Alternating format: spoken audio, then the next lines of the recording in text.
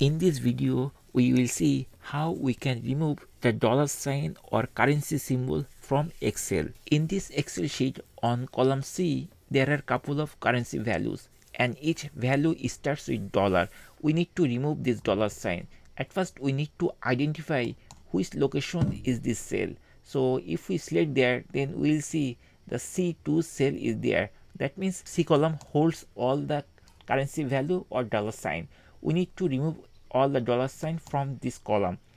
We will select on cell next to the dollar sign or some other location, and then we have to type on equal sign.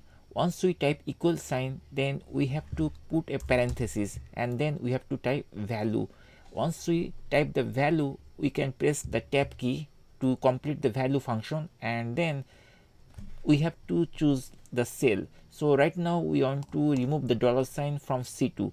So I'm going to click here, but you can type over there also. And finally we can close the parenthesis because value, this is a function.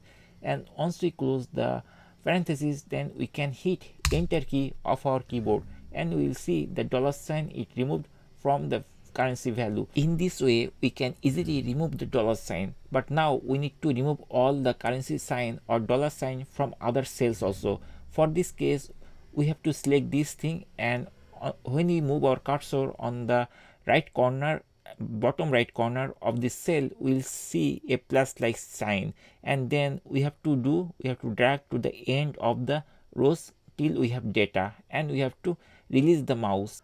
Once we release the mouse, we'll see all the other cells also has the same type of data.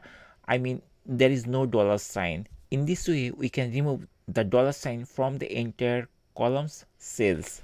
Once we complete this thing, now we can rename the cell basically cell header like price without dollar sign or without currency sign, something like that we can put, and finally we can hit the enter key of our keyboard. That's it. In this way we can easily remove the currency sign or dollar sign from our Excel cell value.